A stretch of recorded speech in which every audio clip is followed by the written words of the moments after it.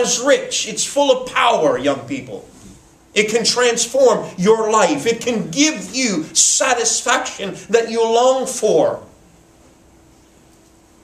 And that's what we want to tell the people of Cagayan de Oro City. You've seen the young man preaching on the bus. His name is Joshua Del Rosario. I'm not kidding you. How about that? And immediately I'm thinking of Joshua back here in Bayonne as I'm training him.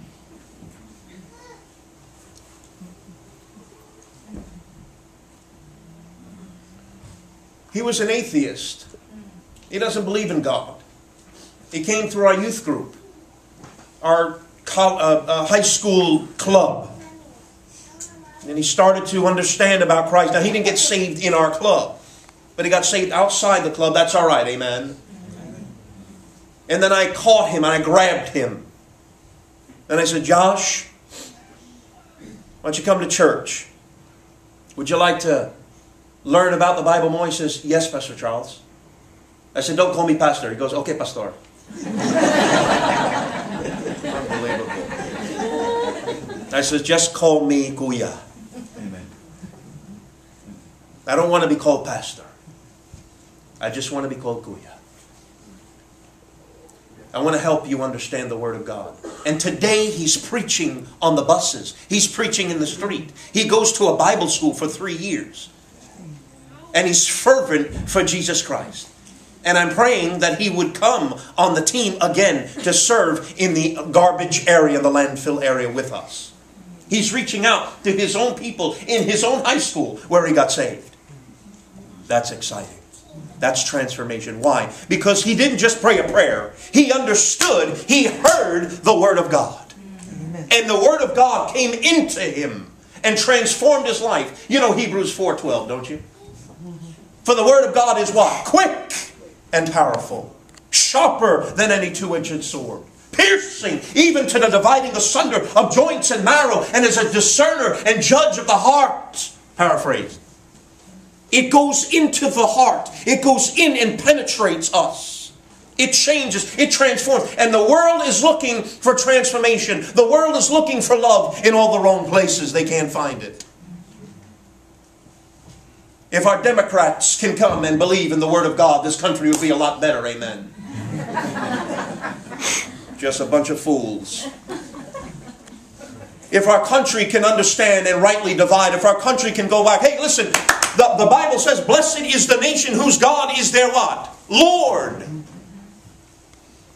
And America has idolatry flooded in our homes, flooded in the streets, flooded in the church. Don't you think for a second that we're not exempt from idolatry even inside the church? That's why Jesus Christ gives an understanding that we should have a certain attitude of the Word of God. We should have different attitudes. And there are 4 different attitudes in this scripture. There are 4 different kinds of hearers in this parable of the sower.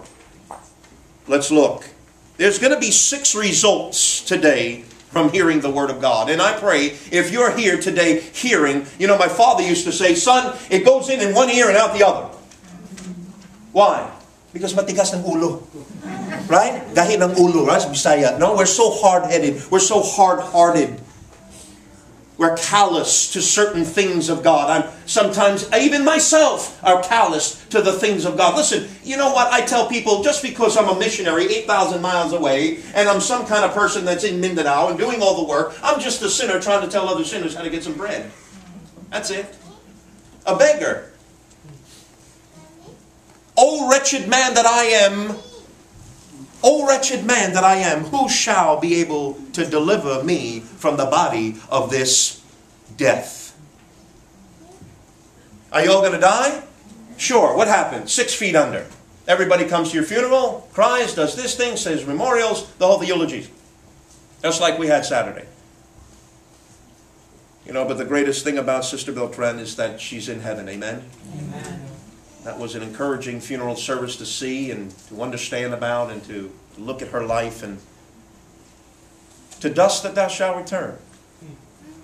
And the time is now that people can hear. The time is now that people can understand the Word of God. Look what it says. The same day went Jesus out of the house and sat by the seaside.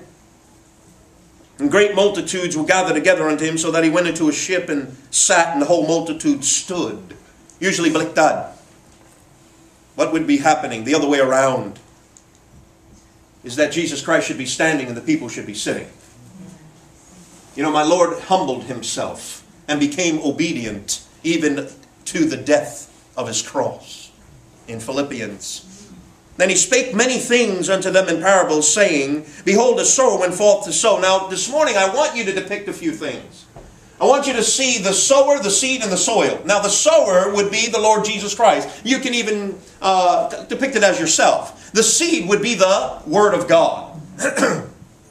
Can somebody get me some warm water? Just a warm, thank you, Mike. Appreciate that. The soil would be man's heart. Let's look at a few things here. He said, and when he sowed, some seeds fell by. Watch what the Bible says. Fell by the wayside, and the fowls came and devoured them up. I want you to be that sower today. But I also want you to be the hearer. There's the challenge. You'd be the sower, those of you who are saved, and you'd also understand, thank you, brother, and you'd also understand to be the hearer of God's Word. And he says this, that seed, some seeds, it's in the italics, fell by the wayside, and the fowls came and devoured them up. Now, I want you to go to verse 19, and I want you to see. We're going to go through this chapter, okay? Don't worry, the food will still be downstairs when we're there, all right? Amen? Let's have some spiritual feeding. I get the only chance to do this 4 to 6 years, okay? Listen up. Listen up is the title. Listen up. When anyone heareth the word of the kingdom, this is the prerequisite, the word of the kingdom, and understandeth it not, then cometh the wicked one, and catcheth away which was sown in his heart. This is he which received seed by the what? The wayside. So number one type of hearer is called the waysided hearer. What happens when you think about a wayside? You think about shallow, nothing there. It's concrete. It's something that is not of importance. And when you look at this issue of salvation, you see that there is, the seed had fell by. You know, the Bible says, study to show thyself approved. Rightly dividing. And we should be understanding. And that's how we understand, is to rightly divide it. God is a God of division. He did it in the Old Testament. He did it in the New. He did it in the book of Acts with many different languages for distinction. So the seed fell by, and when I think of this, I look at Luke chapter 8. Go to Luke chapter 8, verse 11, if you would. And I want you to see the power of God's Word. I want you to see this seed. What is this seed going to do for us? This Word. And a sower went out to sow his seed, and he sowed, and some fell by the wayside, and it was trodden down, and the fowls of the air devoured it. Now, the fowl in verse 3 is depicted as Satan, the wicked one, the fowl. When you think about a black hawk or a crow, okay, or a vulture or a raven used in 1 Kings, how God used the foolish things of the world to confound the wise with his prophet. What do you think about? What do they feed upon?